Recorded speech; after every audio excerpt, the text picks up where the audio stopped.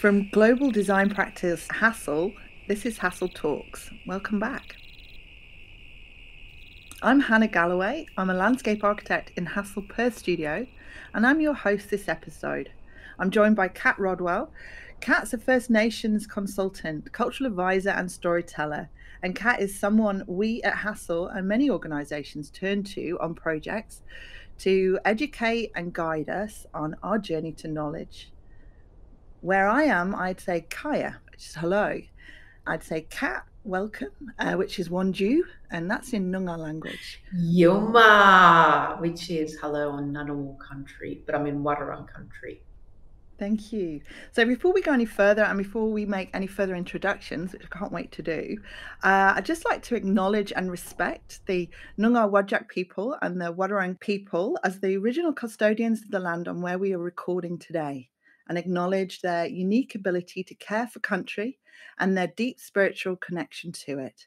We honour elders past, present and emerging whose knowledge and wisdom has and will ensure the continuation of cultures and traditional practices. Hi, Kat. How are you? And who are you? And can you tell us a little bit about yourself? Yuma, I love who are you? I don't know half the time who I am. I'm still learning who I am. I'm guided by ancestors of past and all the elders from past and elders today. I said I'm so lucky that I'm guided by them in everything I do, which is amazing. Where do I start? Well, proud Ngunnawal Bulla, Ngunnawal woman. Uh, Grew up on Darwell country out in Lapparoos, as everybody would say, swimming with anything and everything in the ocean. I'm a water baby, absolute water baby, and a shark fanatic, I should say. Yeah, and thank you so much for joining us today. And it is lovely to see you again. Well, we're going to have an epic yarn, I call it, about this. And I always start off these by saying, let's get comfortable with being uncomfortable. And that means me as well. And we walk this together. So the questions that we talk about, it means that let's be truthful, that, raw truth telling. And this is what we're going to do today. Kat and myself have worked together before. We worked back in 2020, 2021, deep in the midst of COVID. So we've only ever spoken online. I've never actually met you in person because I'm over in Perth and you're over in Victoria. So if you could just explain to us a little bit, Kat, about what it is that you do. A lot. In a nutshell, I suppose what I do is I act as a go-between, or like the old-fashioned sieve. You put your flour in and sieve through everything, all the information, so it comes out properly. I help to work with traditional owners, elders, and community, work with projects and work with architects and design teams and, other facets of that project to make sure that their voice is heard, that they have a seat at the table and not just a seat every now and then, that they're like project managers, that they have the ability to say, hey, we're not happy with that. Can you change this? What about this? So they're included in their own home, which is effectively what the projects that are on someone else's country, they're in their home. I also help the project teams and architects to be able to understand country, the culture, the protocols, to understand the history, cultural mitigation, but also take the team on a cultural journey. And when I say that, it's not death by PowerPoint, it's taking them on a journey where you can ask any question you want for fear of saying, oh, have I asked the wrong question? Oh my gosh, is she going to be angry with me? I'm here to help. I'm here to bridge that, to make sure that we all work together. We all walk alongside together so that the outcome is this beautiful storytelling through the building, through the structure, and that country has a voice loud and clear, and that everyone hears it, sees it, smells it, and can feel it. The other things I do is have a look at, as I said, my bush tucker bush medicine classes, so you get to immerse in culture. And the other part I do is I fix the mistakes like a sweeper. I'm good at sweeping, so people say. So helping people to understand that it's okay to make mistakes, but work with us. Mm, yes. To just introduce myself as well. So I am a landscape architect with Hassel. I've been working with Hassel now for, well, nearly 20 years. Gosh, is it that long? I have had the privilege of, during that time, working on sort of so many different projects in so many different sectors. And since moving to the Perth office over the last 13 years, all of those have had wonderful engagement processes with First Nations people. So they've ranged from St John of God's public and private hospital, Perth's Optus Stadium, Boulevard WA Museum, Roebourne District High School, which was a wonderful process, and that's ongoing at the moment. And I've also lectured and tutored modules with Curtin University in some of the work that they've been doing with the Healing Centre for the Stolen Generation mission out at Wandering. So I personally have a deep respect for First Nations people and a huge interest in culture and the spiritual connection to the places that surround us. And that is where I kind of come from in regards to those really interesting discussions, which leads me, I suppose, into what the intent of today's chat is all about is, I think, for wider context to people all around the world who may be listening, I wanted to first touch on why it's so important to have these conversations and these discussions with First Nations people in Australia. As traditional owners, the cultural connection that you've had over thousands of years with place and the understanding of systems and that spiritual connection to Australia itself, I just feel as though it's so imperative and so important that any change to place or any further understanding of place is done in a discussion with First Nations people. And that helps us as landscape architects and designers of spaces for people to better understand the places and the systems and the spirituality and the connections, to be able to move forwards together in partnership and create better spaces for everyone. What's your understanding of engagement, Kat? For me, we talk about the term listening, and this is about engaging. We need to listen. And for us, our mob, our people all around Australia, and probably like every other culture, is we listen not only with your ears, but with our eyes, with what we see, with what we hear, with what we smell, with what we touch. That's how we hear. So it means that we are grounded with country because mother is our country.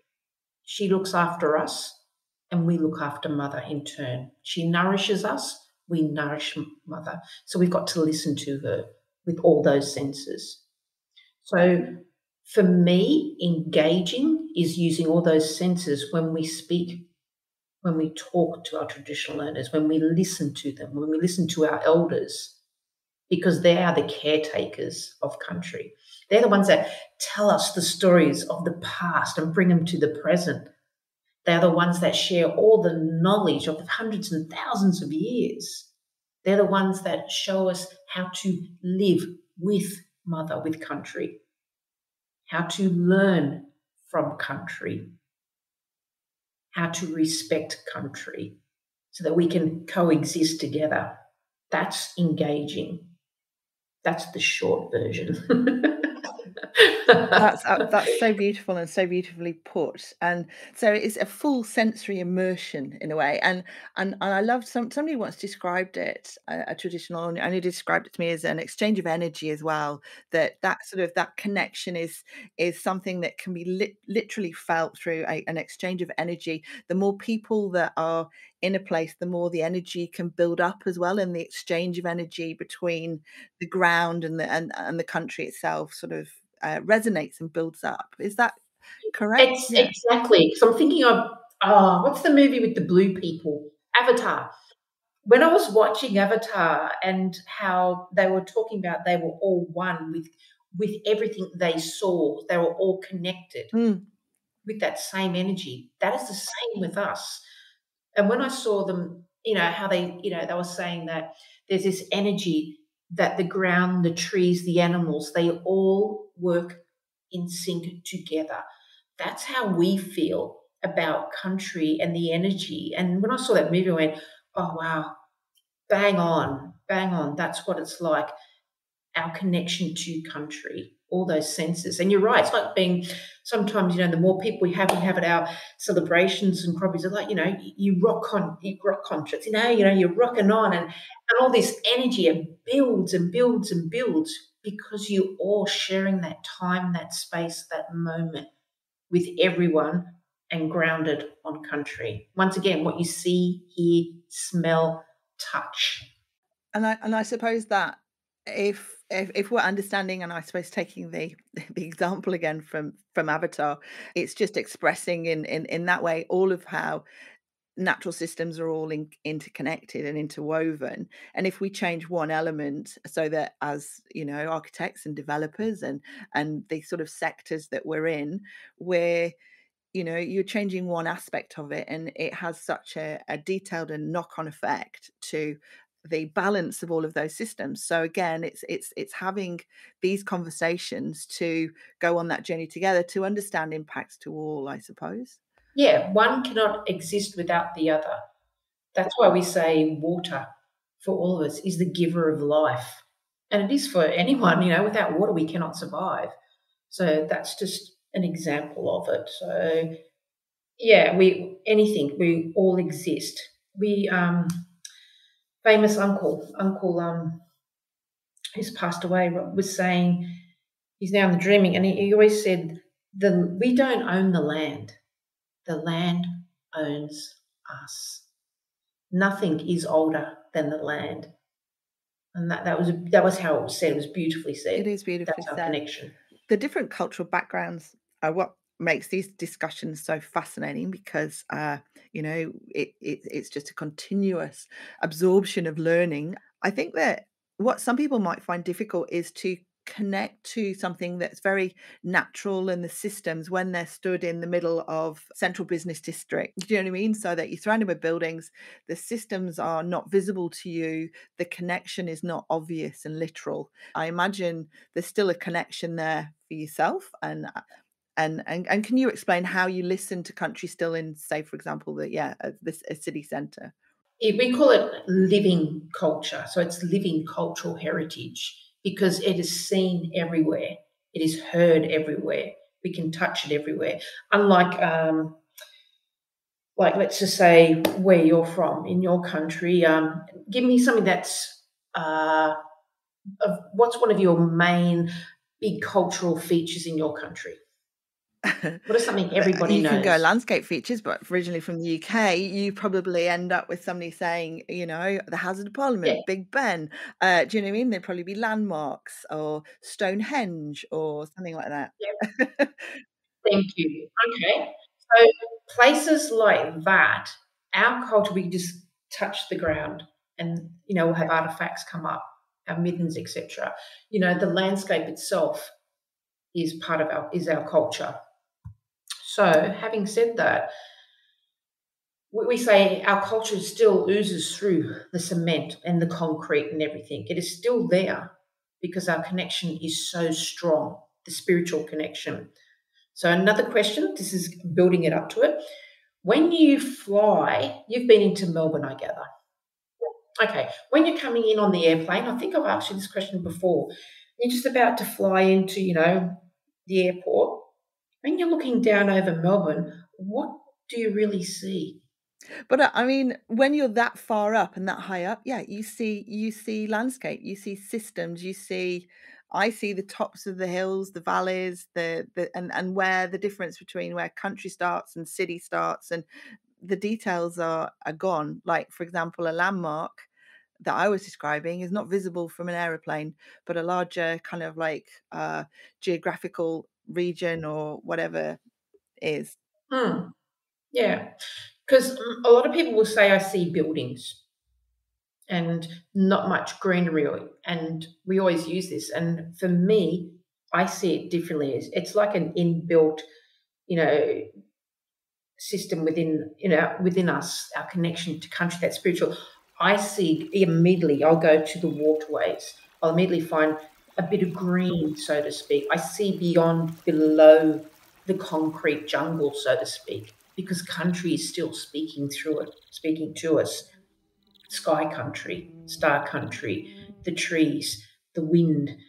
So when I go into places where it's, in Melbourne, for example, when you walk through, we call it the Pentridge Jail look, which is the bluestone walkways, which is just, it makes you feel enclosed, but we'll always find that connection coming through it. So usually I get people to stand there and to close your eyes. And the first thing is, okay, everyone seems to be able to use ear, listening first. It's the first thing of connection.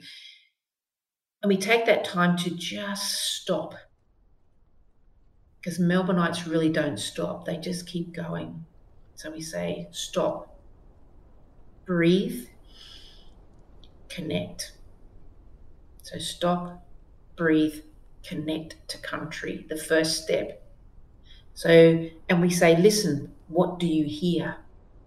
And when they're really listening, it's amazing. Most will say, I can hear the wind. I can hear some of the wind, you can hear it sometimes in the trees and the leaves. And they go, that's our ancestors talking to you, the wind and the leaves. Every now and then someone will go, oh, I can actually hear people walking. I go, that's good. Our ancestors are walking with you. And some will say, depending where we are, I can hear a bird or two, which is quite rare in the city. And they go, how good is that? Our ancestors are talking through the birds to you. And I go, okay, what can you see beyond the buildings? And some people say the trees and the movement of the trees swaying. I can see the sky country. Doesn't matter whether it's blue or black, you can see it. I can see the clouds. At night, I can see the stars, star country. Or they'll see some birds fly over. Or sometimes they will see people laughing, people talking. That's the connections all coming through. They'll see the Birrarung, the Yarra River. And I say, okay, what do you smell? And some people get someone's go, oh, all I can smell is the cars and that. And I go, okay, connect. What can you smell? And it's quite amusing because then people block out the car smells or, and they start to think of some of the food smells and go, okay, what else? And every now and then someone will go, I can actually smell some of the leaves coming through. It may not be the eucalyptus leaves because there's not many left in the city, but it's the smell of country. And it's okay if they say I smell different foods and that. That's the smell of country as well. Okay. Then we go walk around a bit and let's have a look. And when you find some of the trees and that, I get them to touch because that's our ancestors as well. And the trees are grounding, they're strong, and their root system is strong and connects us to country. And with all the leaves and that, they can hear, and the ancestors are talking, and the birds are talking through it. And then all of a sudden, the branches are there. We say, maybe our ancestors are there sitting there watching over you. And then they start to go, I'm starting to realize there's more depth to connecting to country, to what your spiritual connection is to country. It's not one dimension, it's many, many. And that's why we say our connection is unique, it's on many levels. And when one is affected, it affects us deeply because we say it is our soul, it is our mother. So when mother is not well, we're not well. So that's how we start off with that, getting people to have a look at the area they're in, connecting with what is around them through the many senses. So it's more like paint by numbers. We're starting to layer the story, the narratives, but you need to know where you are first, so to speak. That's the start. That is so amazing. Thank you so much for that. I just feel as though I've been transported. I was fully immersed in that, and it was just beautiful. Uh, so thank you. I find that it is about reminding ourselves, and just like we all talk differently about well-being, that is part of well-being as well, just reminding ourselves to stop. And everything is hurrying by, and we see what's just in front of our noses, the, like you say, the cars and the fumes and the buildings and the whatever, and the people and the buses and the, that's there, it's obvious. But if we stop for a moment and listen, as you're saying, I love your description of the layers, and it's the subtle layers that are still there, doesn't matter where you are. Yeah, beautifully described. Thank you so much for that. I just feel You're a little bit more welcome. zen for that discussion there. So I think that that's so important to, as one step of understanding place and connection to place, and as we were Mm, describing, listening to place.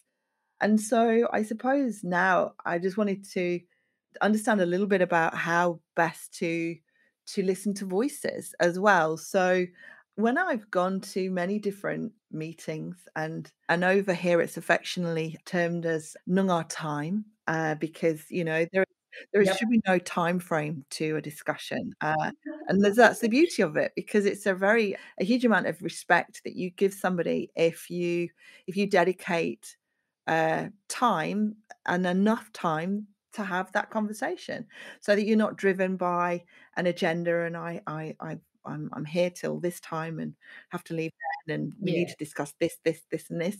It's not about that. It's about the connection, isn't it? It's about stopping and listening and immersing in that, and that should not be driven by priorities other than that exactly. conversation. And there are certain protocols, aren't Yeah, there, when we start a discussion with elders and yes. with traditional owners. I wondered if you could just touch on us for our listeners, just to understand some of those protocols when we first walk into a room to Mm, to start a yarn, to start a discussion.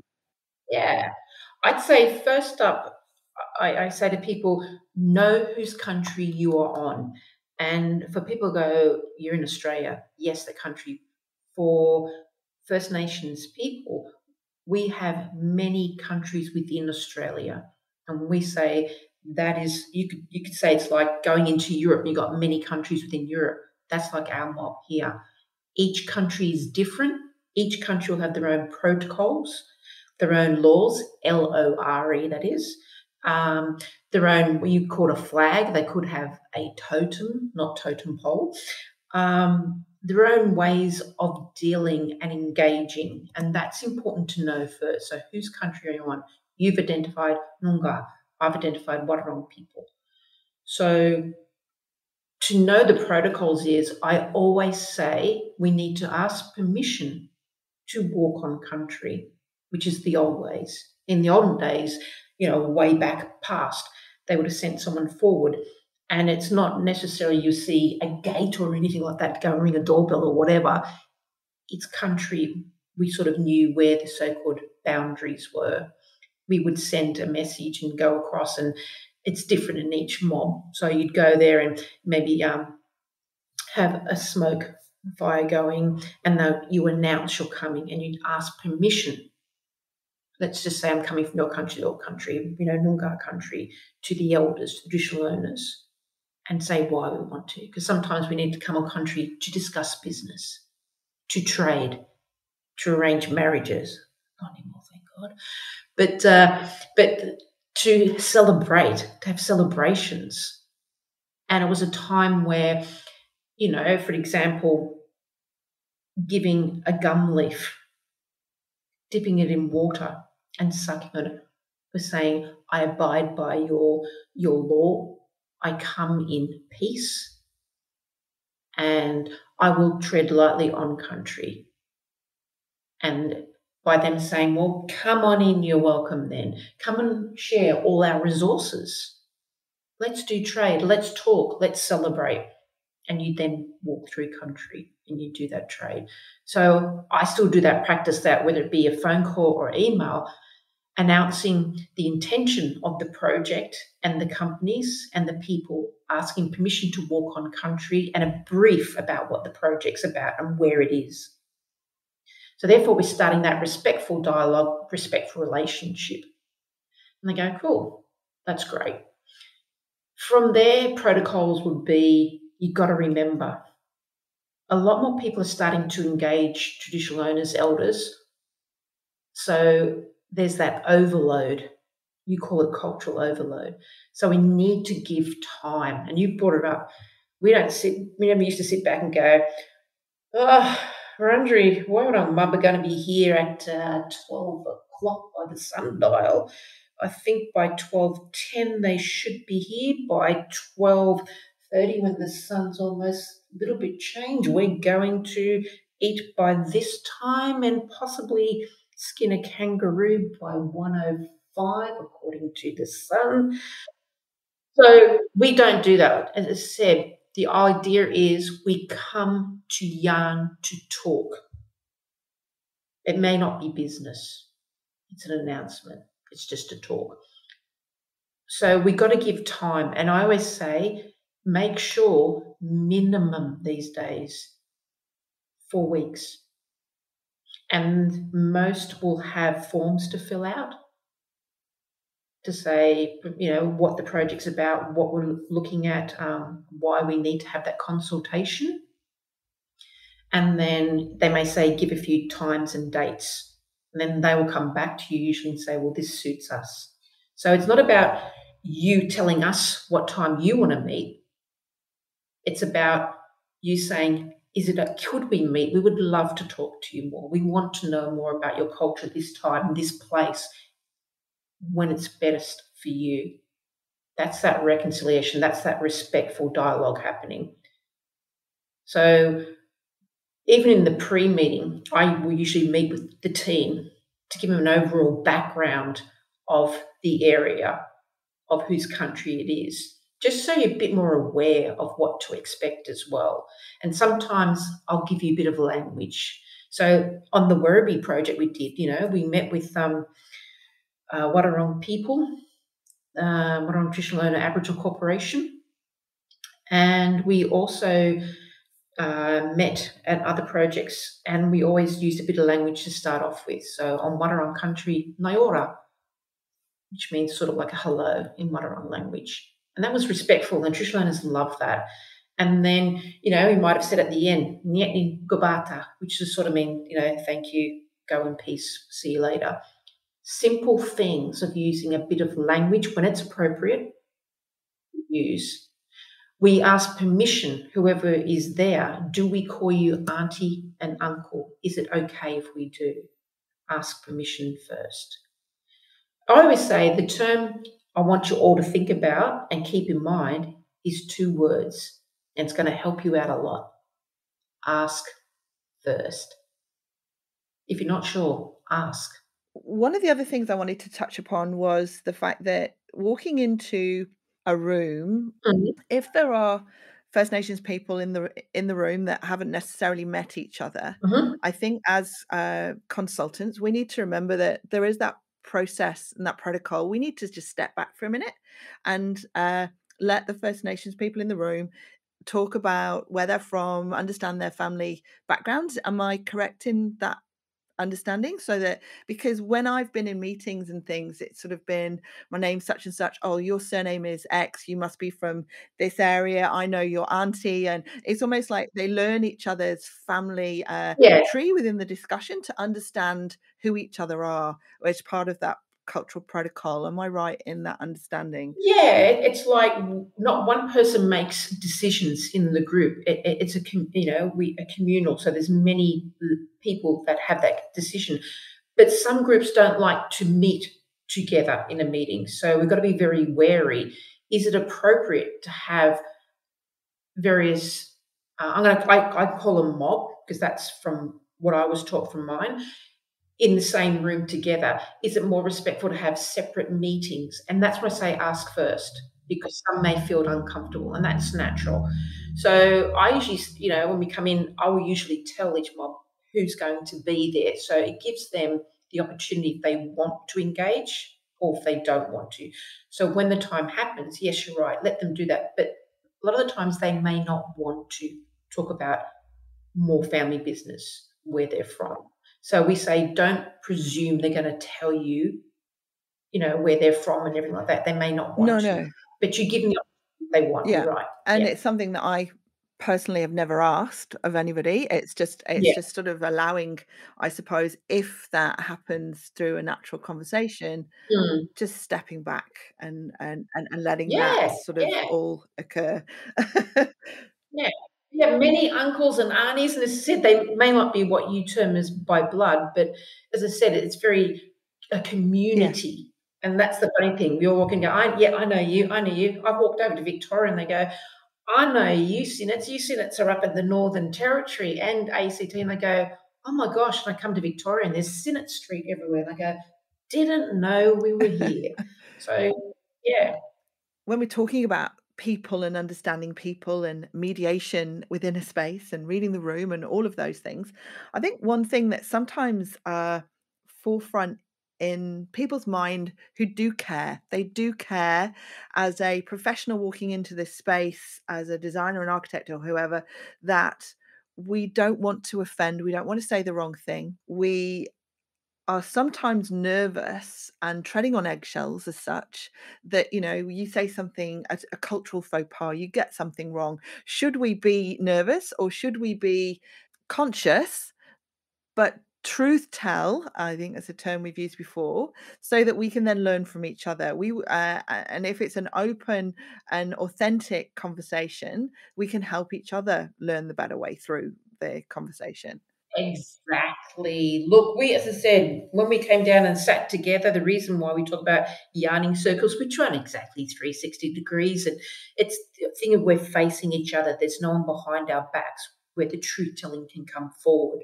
That's how we want to sit with you by saying, you won't know everything. We won't know everything. So we say, don't walk on eggshells because you're holding back. If you really want to learn something, ask. And if it is wrong the way you're putting it, then we will talk through it. We will tell you. We don't go, nope, we're not talking to you anymore. You can't pronounce that right. That's not how it goes. When we on this learning journey together, we walk together, it means, raw truth telling. Ask those questions because it's the only way we're going to move forward. When we have our epic yarns or we have our code design side sessions, you're brought into that conversation, whereas in the past, people keep you out of it. You get here at third hand. We bring you into that conversation where you're there with everyone that needs to be there, where you are free in a safe cultural environment to ask those questions. You mightn't get the answer you want, but it's a culturally safe space because we set that scene. We invite you into the conversation. So please ask those questions and don't feel afraid to do so. When I do my Once Upon a Yarn series, I do them online because then people can type in their questions because they feel more comfortable doing that way. At the same time, if you are in a meeting, then you can probably give questions ahead of time as well if you feel that uncomfortable. So it preempts us, these are the questions we really want to know. So, one thing I wanted to ask was, by having these discussions and trying to promote engagement, which is so important, is there a risk that we're not going to have, with the timelines of many projects, enough people to engage with? Do you know what I mean? Like, people are becoming so stretched because we've got key elders and key kind of traditional owners that are willing and happy to have these conversations. And uh, I'm the there's a concern that with everybody wanting to do it and we're all working and moving in the right direction and it's all 100% positive, how are we perceiving this working in the future when we've got all of these projects going at the same time and everybody wanting to meet and talk and yarn and things? Are we going to get burnout from a lot of people? Yeah. You already are. It's overload. You've got to remember a lot of our younger ones are not stepping up to traditional ways anymore because of money. When I was speaking to mobs about this, I was giving them an idea of how we can try to to help them and what the companies can do to help to sort of speed things up, but also to make sure to sort of lessen the cultural overload and cultural burnout. Yeah, and I think that part of asking that question is understanding that when we have spoken with different, whether it be Aboriginal consultancy and engagement firms, or whether it be just with elders or respected members, it's all about having more and more and more conversations, as in engagement earlier, continuing the conversation, having many touch points throughout so that we're all on the journey together. But that's adding more load. That's adding more requirement for kind of having many, many more conversations. And yeah, there is just that concern of how we're going to manage that within regards to not getting burnout within the cultural groups, and just having somebody from 9 to 5 having to meet. One hand, it's great to see a lot more projects and people engaging as to be part of the projects and to want to put cultural narratives and elements within them. But on the other hand, we're at 3-4% of the population. It's hard because there's that cultural overload. A lot of our elders cannot cope with everyone's demands of time and everything. It means still engage where you can, be reasonable about the timeframes, be reasonable about the requests, be reasonable about if you would like language. There are protocols that you have to go through about that. Does the language fit the project? A lot of us are saying, why are we just naming rooms and doors our language? It's disrespectful. It gives no reverence. Look at phrases. And don't forget, boundaries sometimes change, which is what happened over here. We had the RAP boundaries change. So sometimes that language does not belong in that country now. So, and the other thing is, we were saying, well, what can we do? And this is from some traditional owner groups who are asking and were saying that perhaps can your company donate something? We're not talking about money. How about you have experts in IT, in admin, in accounting, etc.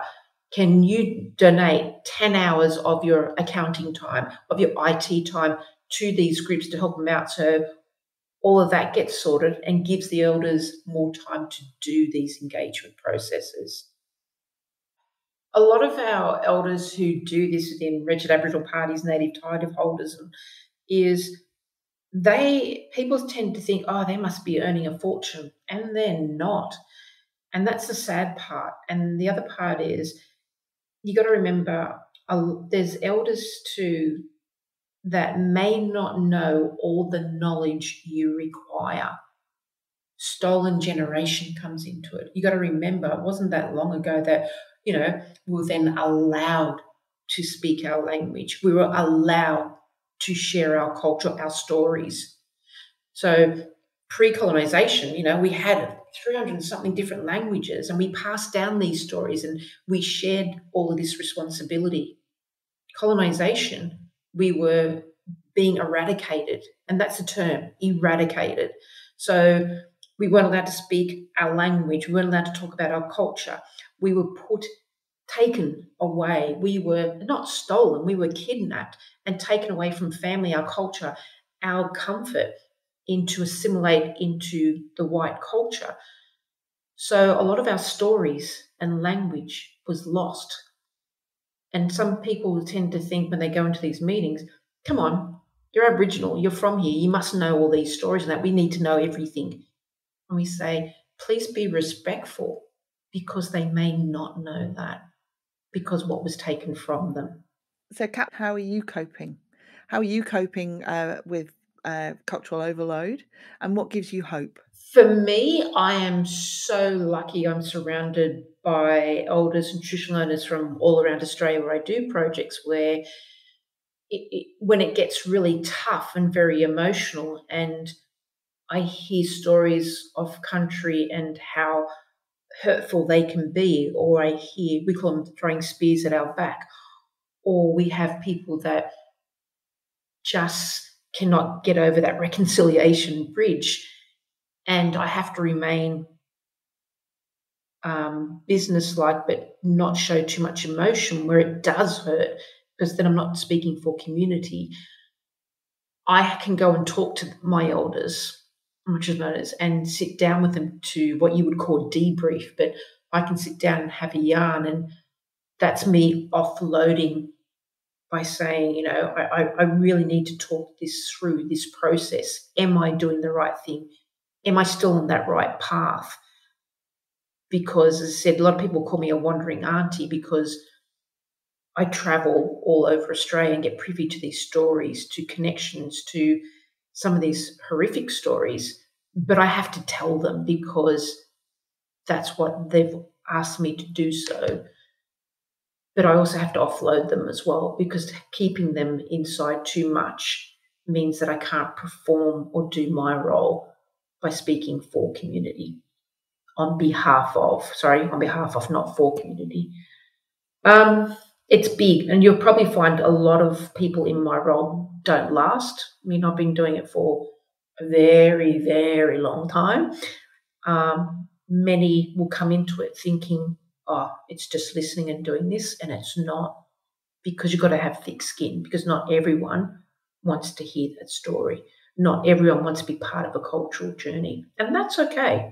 That's okay. And it's also exhausting for you, I imagine. Yeah, absolutely exhausting. Very, yeah, people tend to think, one of the biggest thing is people tend to think we do this for free, and we don't, because you may do a session, but it's all the prep beforehand or afterhand. Having a conversation or setting up an event can take something like 20 hours just back and forth with the elders or trainers to set it up. People don't see the behind the scenes. When I do my epic yarns, which I love, performing, as you would see it, is takes a lot out of you, but it's the knowledge how you want to engage the audience. It does. It's a lot to take in energy wise, and the fact that people don't see your role as worthy of being paid and paid properly, which is quite heartbreaking. Yeah. Will totally empathize with the fact that one of the hardest things to do, and I think as we grow professionally, I've found that, you learn your skills, etc. One of the hardest things to learn is people. Dealing with people, and everybody is different, everybody has different trigger points, and like you say, so learning to be able to be so empathetic in the position that you must sit in to mediate at some points between all people in the room and ensure that a process runs smoothly, that cultural protocols are understood and adhered to, that people are protected as well through processes. And also, like you say, there's potentially aftermath of kind of discussions where you might have to then follow up and ensure everybody is okay. And, like there's so much that must go on in your in in your brain when you're trying to read the Yeah. room all the time, and then before and after that we don't even kind of always, yeah, it's not transparent. Yeah. You get to go home from your job. I'm in my skin 24/7. And that's the part people don't understand. And if I do something wrong within culture, that's my role, my job gone, because Bush Telegraph spreads, and that's pretty hard. So you've really got to be mentally, physically on the ball the whole time, and it does get extremely tiring. But I love doing this, and I know this is what my ancestors have asked me to do. So I love it, and I've got Jeff works with me too, so we bounce off each other. It's like brother and sister role, but just lucky, and we've got lovely people like yourselves who want to learn, and I feel very comforted by the fact that the hope is I'm seeing more and more people like yourselves and architects who are leading the way and wanting to participate, wanting to do things the right way, wanting to really engage, not the tick box, but do it for the right reasons. And sometimes, as I said, the opposite is I see people in my role who are not in it for the right reason, which is a shame. But that balances it out sometimes. I go, that's okay. because I know there's hope out there, that there is more people going to come up. You just see so much of it more occurring, and so much more positivity around these discussions, and people being passionate and willing to learn, and wanting to be there and share and take the journey together. Yeah, and they're asking more questions. They feel like they can, which is amazing. Like I go onto a work site and it's really quite funny where it's one of the big bosses who's head of a project wants to meet with me every 2 weeks. We go have breakfast and have a yarn. I've never had that before in my life. That's the respect. And we have a great yarn. He wants to learn more. And then everyone will give me a hug and go, "You're my cat," or "No, you're not a cat." And they come up and give me a hug. And it's like, this gives me hope because they want to connect. They value what I can bring. They value the role, but they value the cultural input. That's fantastic. Yeah, that's perfect. Yeah. I want a hug when I go to work. I'm going to interrupt this epic yarn because we're cutting the episode in half. As you can hear, Kat is an incredible talker, and we just kept talking. And we really didn't want to cut too much out, so it's now going to be 2 episodes. The next episode, part 2, we get to ask the questions that our listeners have sent in. You wanted to ask Kat about project timelines and logistics, what Indigenous or First Nations people want to see in their built environments, about the fetishization of culture, about balancing cultural heritage and contemporization, as well as questions on research, agriculture, and planting. I really loved Kat's approach to these questions, her answers and insights, and I know that you will too. So check out part 2 on HASSELL Talks. This episode was produced by Prue Vincent and myself in collaboration with HASSELL's Cultural Engagement Working Group, with particular thanks to Rubina Cook, Kirsten Thompson, Adam Davis, and Liam Cridland for their time and guidance.